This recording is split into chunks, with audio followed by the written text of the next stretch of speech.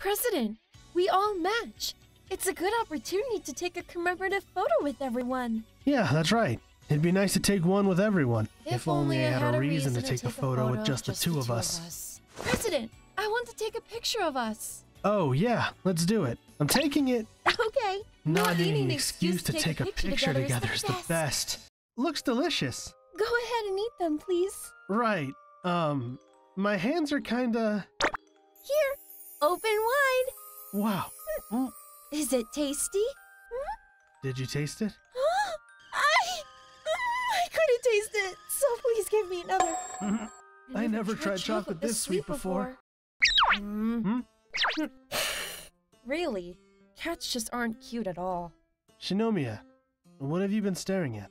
President, there's a cat and a dog over there. They're almost like how President and I used to be. That black cat sure is cute. What? How so? The dog's giving her so much attention, and yet the cat's being so cold towards him. Actually, her aloofness feels more like she's struggling to find a compromise while trying to hide it. There's just something adorable about that.